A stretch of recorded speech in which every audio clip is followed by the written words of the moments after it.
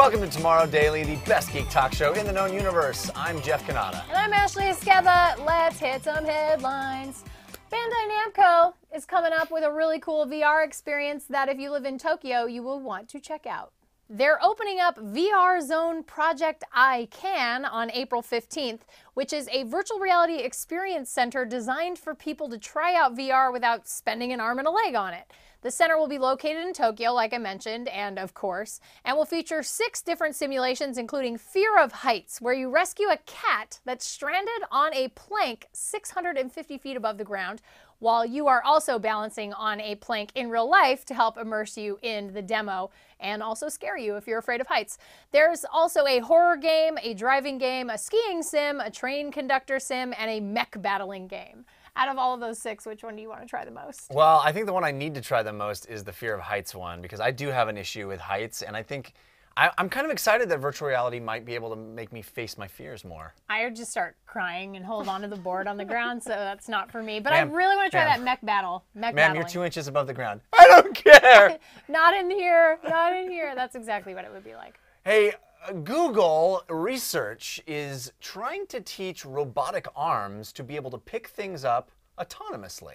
Grasping is a pretty tough concept for robots to calculate on the fly, since we tend to process a lot of the action through visual information.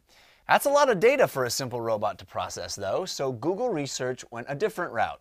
They gave 14 robotic arms each a bin of various items, and left them to learn how to pick up each item through a deep convolutional neural network. It's a pretty specific experiment, but the team hopes to find ways to translate the results into better real-world tests. Teaching robots how to do things on their own. I think this is honestly the future in a lot of ways, not just for robotic arms, but all kinds of things. We're seeing neural networks being established, and then this is the same thing with the Go, what was his name, AlphaGo, that was playing Go.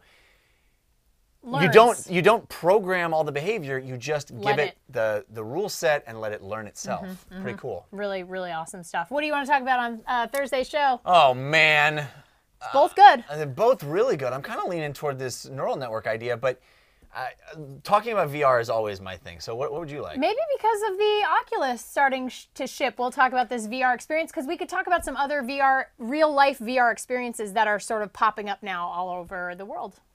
I want to know why my Oculus hasn't shipped yet, Ashley. That will be what we'll be talking about, is have I got my email yet that it's shipped? Because I pre-ordered, so why have they not sent me my email? This is deeply upsetting. If you'd like to tell Jeff why he has not gotten his Oculus Rift shipping notification, please tweet at us using the hashtag HeyTD, and you can also use that hashtag to get in on the conversation of all of the topics we talk about during the week. Yeah, anything that you want to be involved in with regard to these topics, we're going to bring them up again on Thursday. We'd love to involve your comments, so use that hashtag. I literally read every hashtag HeyTD tweet. Just FYI, just so you guys know, I do. We love it, and we love having that two-way conversation with you. So, so hit us up on the social medias. Yes, and speaking of hitting us up, it's time for our photographer of the day. Today's photographer is Josh. He took this photo with his Galaxy S6. Yeah, Josh wrote to us, and this was actually last week, and he said, "We are having a blizzard here in Colorado, hashtag Blizzard 2016.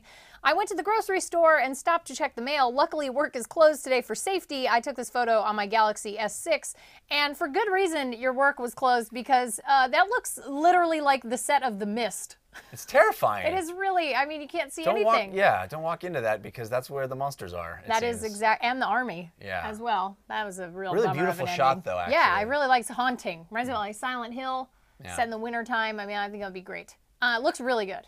And we're doing themes next week, right? We're going to start themes next week, everybody. So the themes are Stuff of Nightmares. You could have Stuff of Nightmares. That's you take pictures. Get your pictures ready. If you guys want to send in your photography, email us, tomorrow@cnet.com. Yeah, we love getting those pictures from you. Just make sure you tell us what device you took it on and give us permission to use it on the show. We also love a little story about why you took that picture. Can I ask you a question? Please. Do you realize you've done this entire show with an inside-out shirt? I just wanted to ask. It was a choice. It's a really nice fashion choice. On that note, it's okay, because I did it with two t-shirts on. It's fine. On that note, we're done. We're done here.